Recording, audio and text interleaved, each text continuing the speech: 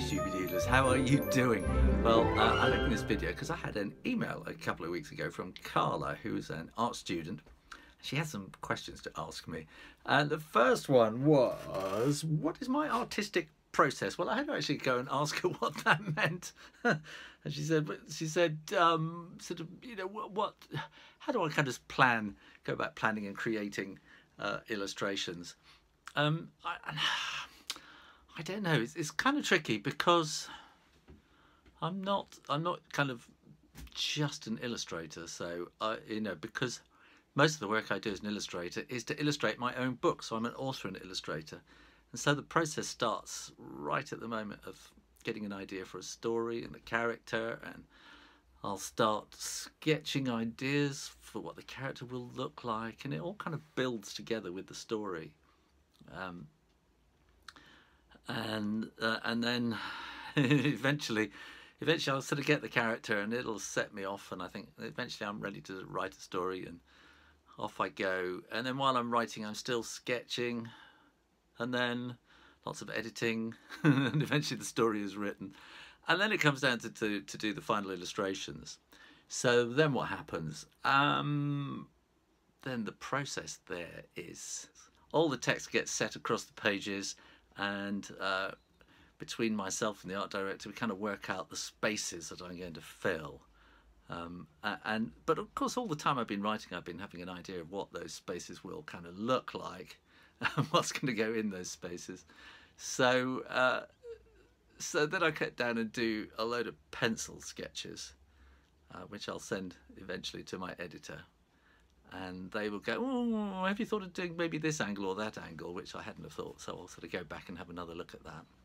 And when we're all happy exactly how it's going to look, then I'll sit down and do the finished illustrations and send them off. And that's kind of it. I mean, it's as simple as that. It's just kind of getting on with it. So it depends whether I'm doing black and white or if I'm doing colour, I suppose. But the process I've come up with, the technical process I've come up with over the years, is with,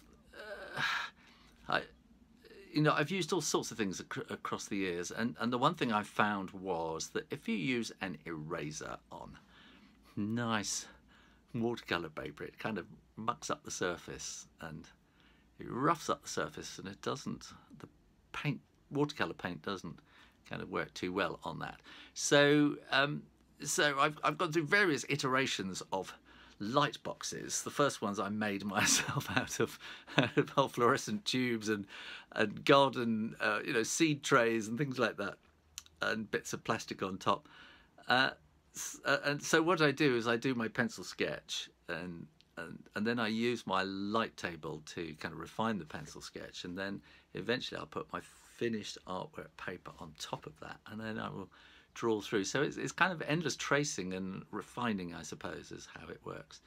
And then if it's black and white, then I'll just draw straight onto the paper. If it's watercolor, then I will stretch the paper out on a board and paint it. So that's basically the technical process. So there's another question, which is, how did I get started? Well, it's a long time ago. And where do you start saying, where did you get started? I think I had an idea of being an illustrator quite a long time, so I kind of started out, a friend of mine lent me a little room above his shop, and I sat there and I would work for the local papers. Do you remember newspapers? And they would send me off to piano shops and, you know, barbers and all sorts of people who had little adverts, and I would have to go and kind of convince them to spend a little bit extra and have a drawing in the paper. So I don't think many papers had sort of artist drawing in them, and I was doing it all freelance and not terribly successfully. And so that's kind of where I first attempted to be an illustrator. So eventually I thought I'd better go to art college, where I was very lucky with Colin McNaughton, who's a children's book illustrator and picture book author. He kind of came once a week, and he kind of directed me into being a children's book illustrator, and kind of that's when I realised that all the things I was good at kind of came together in doing that. So how did I get started? Well, when I left art college, I didn't really have a style, and but I was hungry, and so I would go and knock on people's doors with my portfolio. I would go up to London and, you know, make appointments to see people, and just went to see anybody I could think of, and got all sorts of bits, you know, advertising agencies, things like that. It wasn't terribly satisfying, and so eventually I kind of gave that up, but went off to be a rock star. But that's where I kind of learned to work collaboratively, I think. So when I came back to it, I realised I needed to really work on my style, and I spent 6 months just working every day at throwing out all the things I wasn't good at, until I ended up with only about 10 pieces of work, I should think, in my portfolio, which I thought, yeah, this is good, I'm pleased with this. And then I went off to London again. I was treated very, very differently. And things happened really quite quickly, because they could see that I'd kind of developed, and I got a kind of a style, and it was consistent. And so people started giving me trial bits of work, and they kind of realised that I would deliver on time, and so they would give me bits more. And I started writing my stories, and one thing and another, and it's just snowballed from there. So I think a lot of it is luck, being in the right place at the right time. It's about having developed your style, and it's about delivering and being consistent in what you deliver. And you know, publishers want the work on time. They've got schedules to meet, and they want to know that they can trust you. So so that's kind of how I got started. How did I find my style? Well, that was just grinding away at it and throwing out things that I thought, that's wrong, that's wrong, that's wrong, that's wrong, don't do it again. And every time it kind of feels right, go with it. That's kind of how you do it. And I suppose a lot of it is you've got to copy a lot of what other people do. Think, oh, I like that, how do they do that? You try it, and you don't copy it. Well, you do copy, but you know, you're not copying them. But what you do is, by copying them, you learn something and you assimilate something into your style. So everybody's new original style has all been an assimilation of other people's style before, plus a little bit of something extra. It doesn't need to be a huge amount of something extra, but it has to be you. How did I find my style, and how has it changed? I think I've actually come back to my style in a strange sort of way, and I think I kind of lost my way for a while, and I certainly lost my way with digital, and I don't like doing digital artwork anymore. It's so unsatisfying. It all just ends up in a file, and there's nothing to hold on to.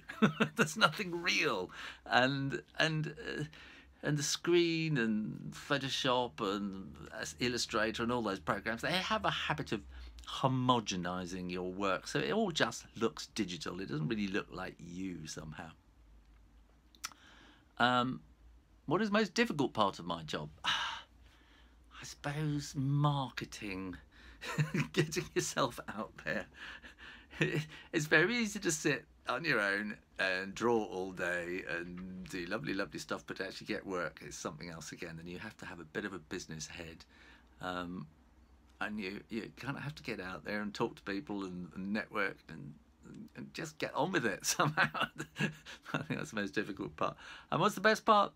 I think the best part is it's just that I can get on and do it myself, and I'm my own boss,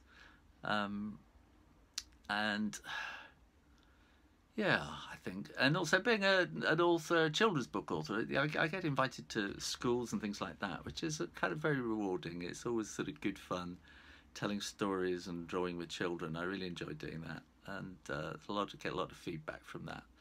I think there was something else. It's that thing. Has it changed? The world has changed since I started, out of all recognition.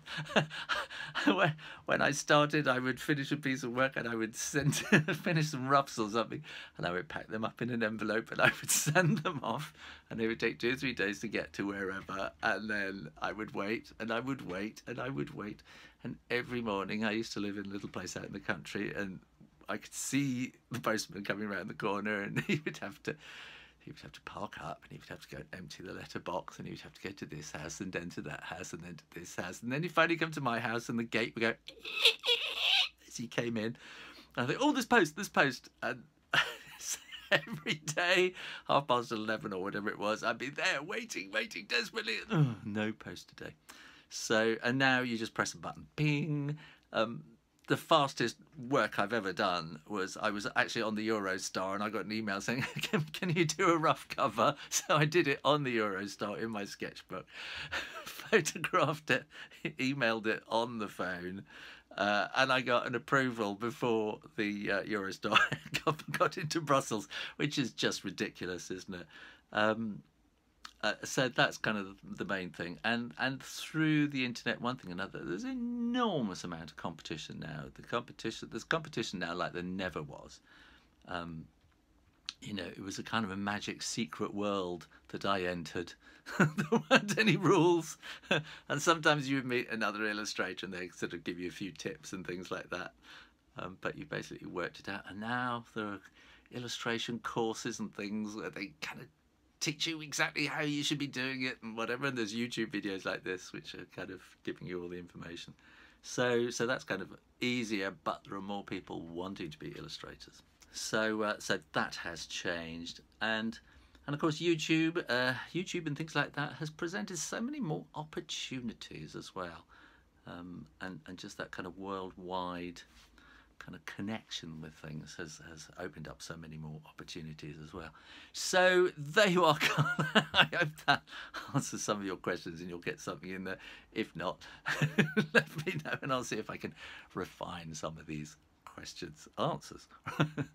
Okay, thanks for watching. Thanks for watching, and you can support this channel and get so much more on my Patreon page. Click to find out more. Make sure you are subscribed to the Shoo Rayner Drawing Channel on YouTube, and in the meantime, keep drawing, practice, and I'll see you next time. You take care now. Bye bye.